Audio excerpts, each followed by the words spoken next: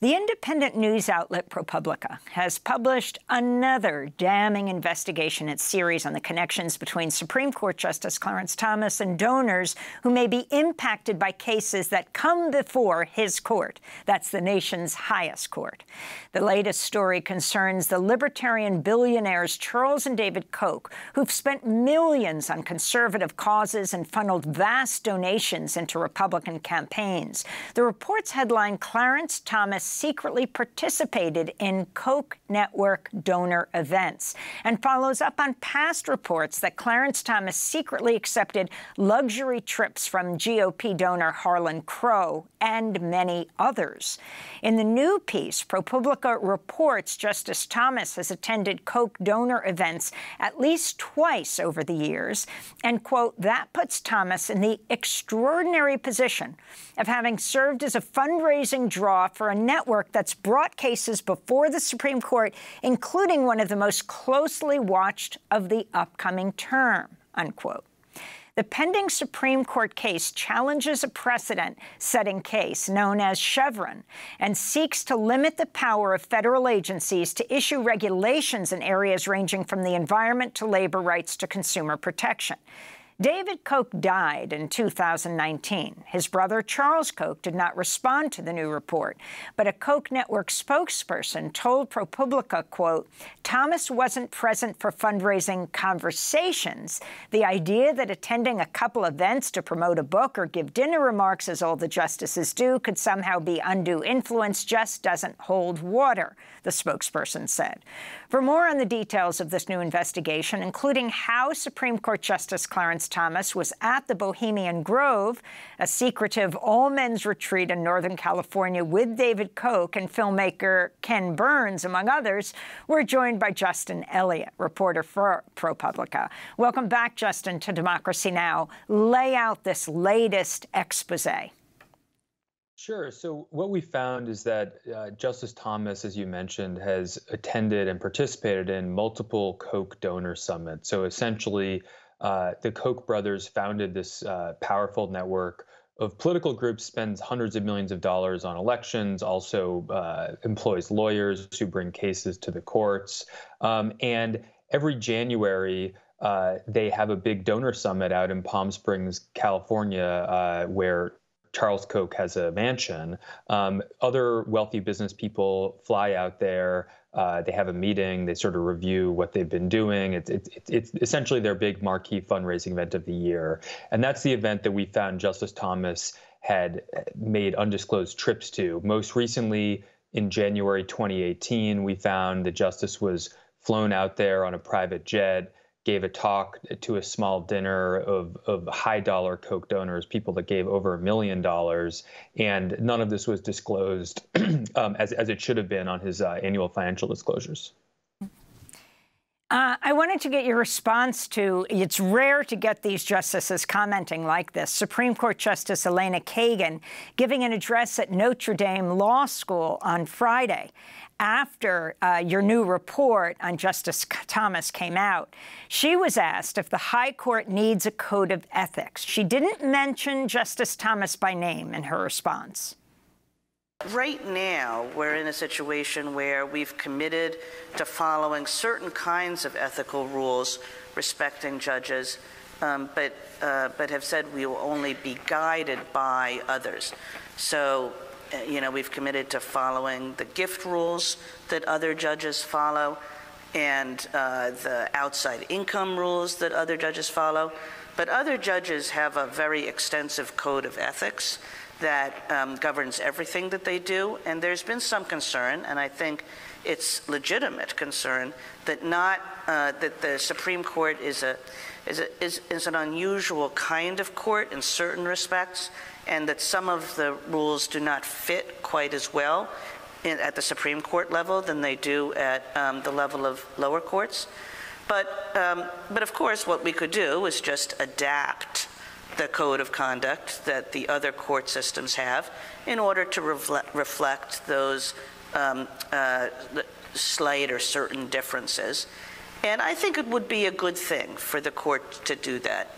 So that's Supreme Court Justice Elena Kagan. Justin Elliott, your response. How significant is what she's saying, and how many Congress members agree with her? I want to mention that Brett Kavanaugh, the other Supreme Court justice, recently said the court may, quote, soon address a code of ethics on the high court, and Chief Justice John Roberts in May called ethics scandals at the court a, quote, issue of concern, and said justices were, quote, continuing to look at things.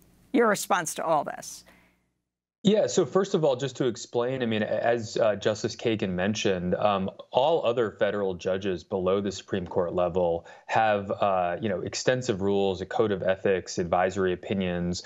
We actually quoted a retired federal judge, a George W. Bush appointee, in our new story, who said that if he had gone to a Koch donor summit, there would have been a disciplinary proceeding. And the reason for that is lower court judges are not supposed to be involved in either political events or fundraising. And this Koch donor summit is, arguably both of those things.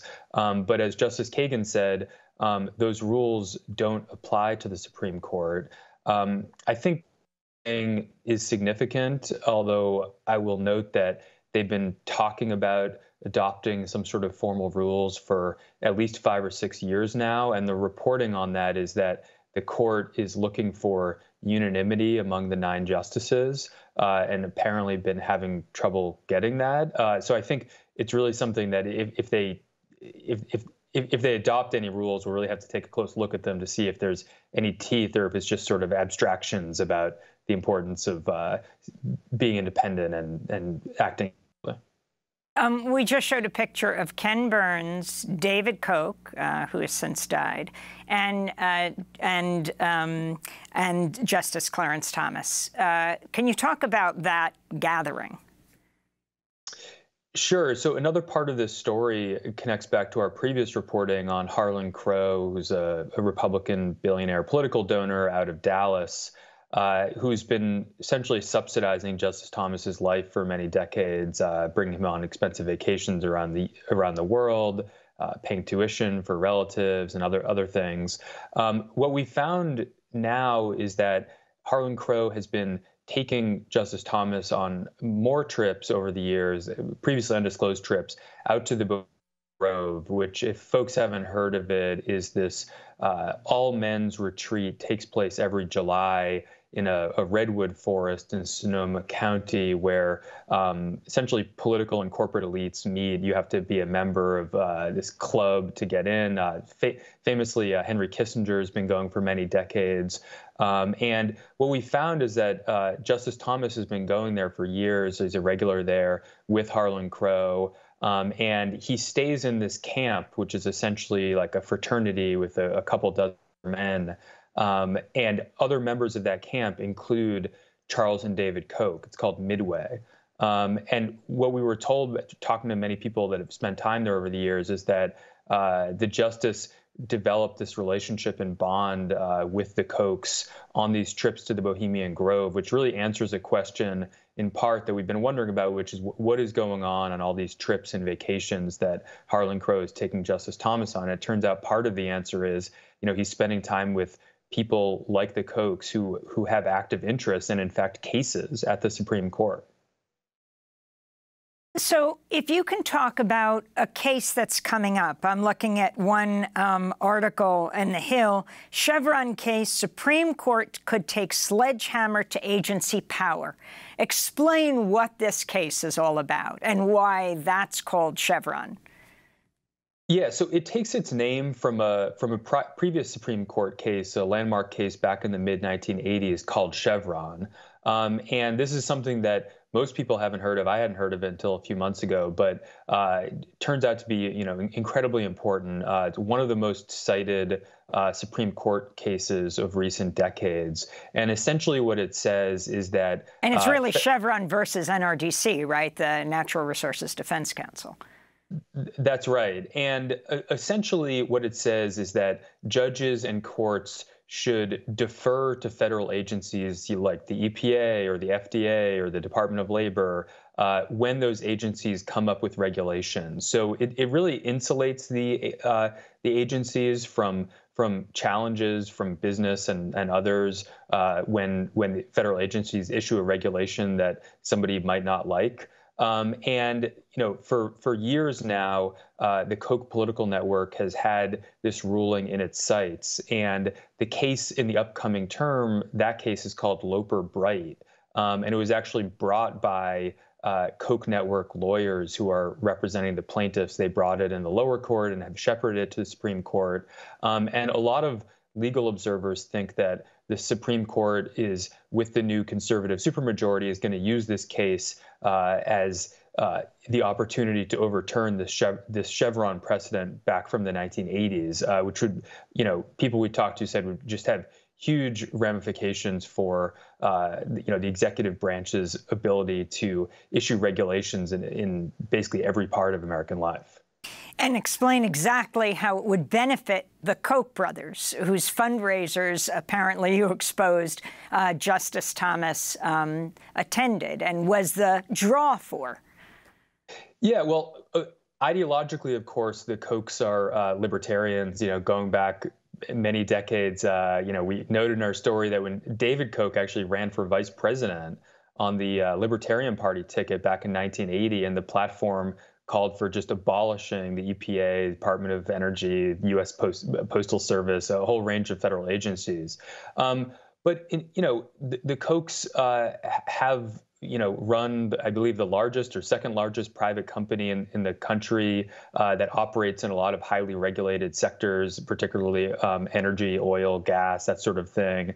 And for years have been bristling at government regulations, challenging regulations in court. And if this Chevron doctrine is overturned by the Supreme Court, it's going to make it much, much easier to challenge a regulation if you as a company don't like it. So it's the type of thing that it's not going to be like the Dobbs decision where abortion rights are taken away overnight, but it can affect vast numbers of regulations going forward, basically in any area you can conceive of. Now, Justice Thomas has flipped on Chevron?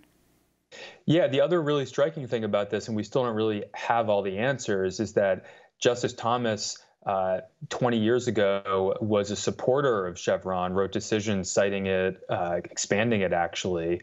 And then in the last few years, culminating in 2020, he came out in a written opinion saying, actually, I've changed my mind and Chevron is unconstitutional and we should overturn it. This is extremely unusual, especially for Justice Thomas, who has a reputation as being sort of stubbornly independent and unmovable in his views. Now, to be clear, we don't know that this is related to his relationship with the Kochs, but it's something that you almost never see. In fact, I can't think of another example where Justice Thomas has done a full 180 turn on an issue.